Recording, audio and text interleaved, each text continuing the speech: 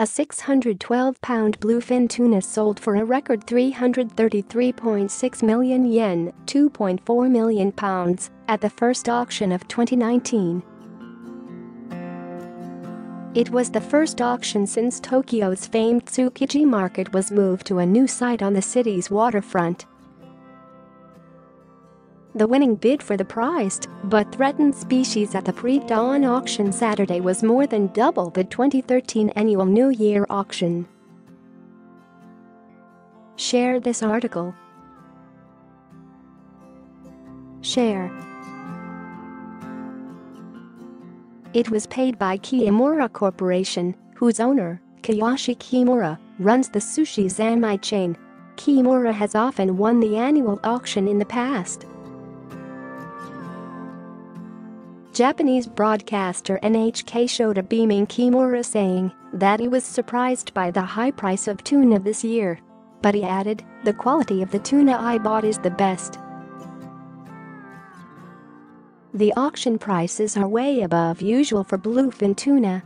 The fish normally sells for up to £31 a pound, £69 a kilogram, but the price rises to over £157 a pound near the year's end, especially for prized catches from Oma in northern Japan.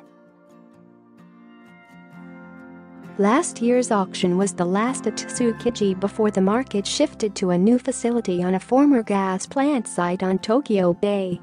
The move was delayed repeatedly due to concerns over soil contamination.